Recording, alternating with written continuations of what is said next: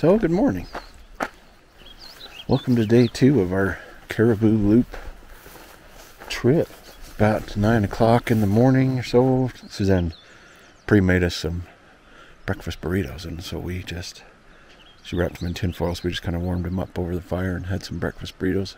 But just finishing up coffee, just kind of taking it all in.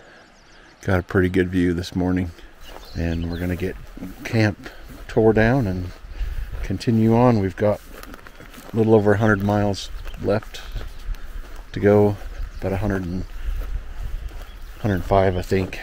Slept good. Hell, it got down to 34 degrees last night. It was chilly. I woke up at about 8:30 and I think it was about 41 degrees.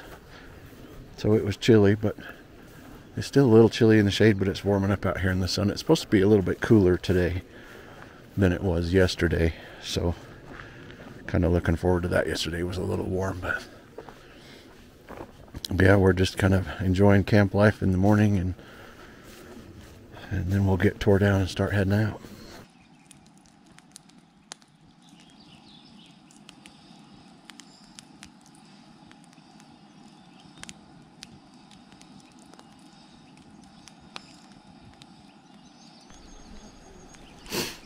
Okay, camp tore down. Left some firewood for the next folks that we didn't end up using. Fire's out. Shoveling 5 gallons of water. It is out. We are loaded up. And we're just taking our last little bit of shade. And we're going to head out. Day 2. Day 2.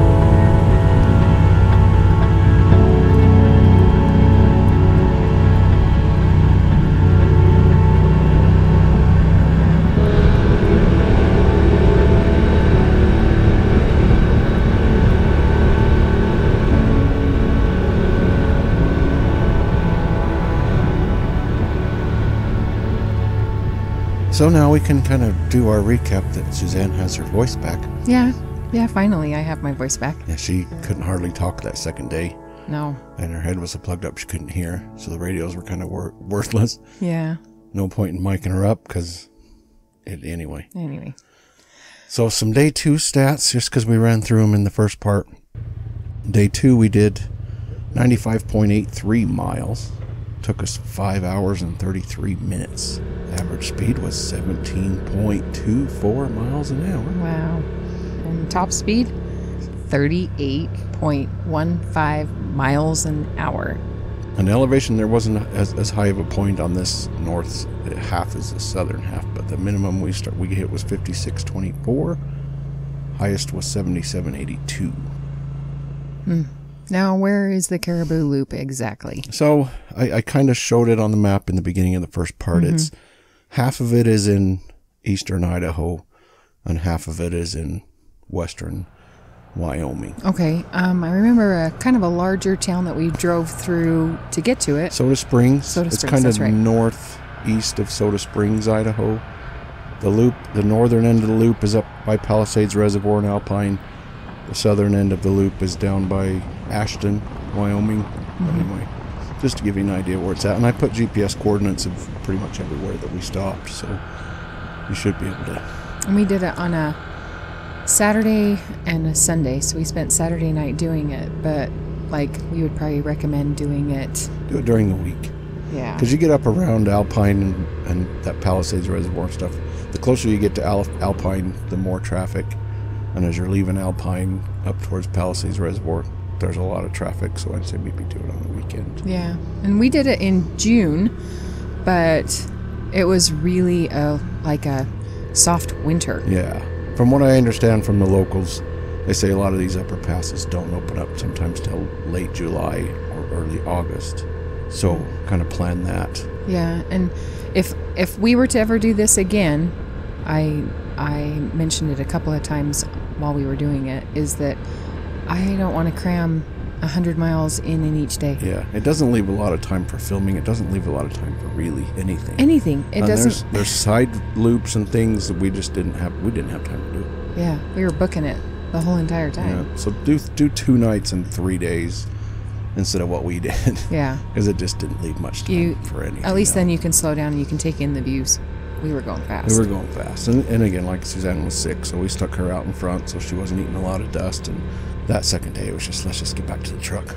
You know when we weren't eating dust was when we were driving through Alpine.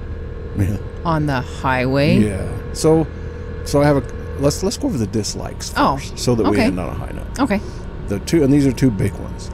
Down at the southern end, south of Smoot, you're on Highway 89 for about 5 miles on the shoulder. And according to the website, which I'll link down below, they talk about riding in the fog line, off to the shoulder. Well, there's not a lot of fog line.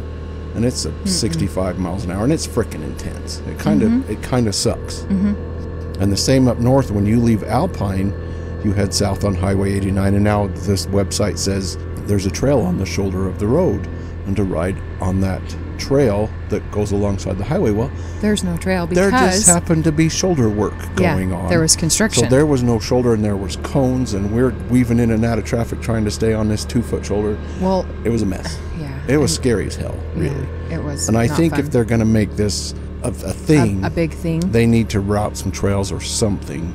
Now, one complaint I have, but it might not be a complaint for other people, is that it's all roads. It's all roads. And I don't mind roads as long as I get some trails in there. But again, for other people that don't mind the roads, it's easy. Yeah. It's an easy. The road makes it easy. Yeah. But it gets monotonous after 200 miles. Yeah. Of road. And it's literally 200 miles of road. And there are a few parts we saw in part 1 that were technical for a minute. Yeah, but not hard. No. But so those are the two big negatives in my book. I mean, the riding on the highway thing being the biggest one, obviously. But talk about a perfect time of year to go. It was good. It was still we got lucky spring-ish. And everything was still green. Yep. It was dusty, but it was beautiful. Like the mountains, the green, the green, Yeah, so the going rivers. onto the lakes, it's beautiful. It's beautiful. It's worth it. Yeah, and every part of it, even the parts that I thought were going to be the least interesting, It's were all beautiful. Now, once it gets later, those big green meadows may not be green anymore, but yeah, even the less interesting areas were beautiful. The whole loop really is amazing. It is. I would do it again in 2 days. I mean, 3 days, and to spend 2 nights. Yeah. Go a little slower. Yeah. Take my time. Yeah. Very big thumbs up for us. And kudos to Suzanne for still going. pretending to be in a good mood and getting it done. But that's it for us. So Caribou Loop. You can check that one off the list. Check that one off the list, yeah. So there's the bridge that we crossed early in the morning yesterday when we began our journey. Here we are. Back to the truck. We have done it. We have done the Caribou Loop. 2 days. Let's see. So the stats, my ATV says it has gone 217.6 miles. And that's with a couple turns, you know, jogging after to get some fuel. And a couple of wrong ways, but I've got 217.6 miles on the clock on this loop. But we made it.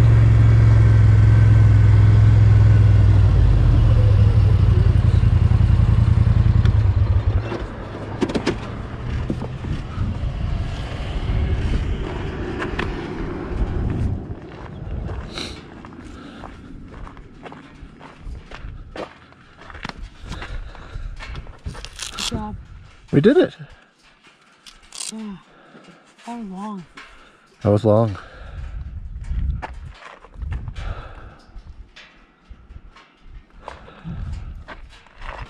Holy cow.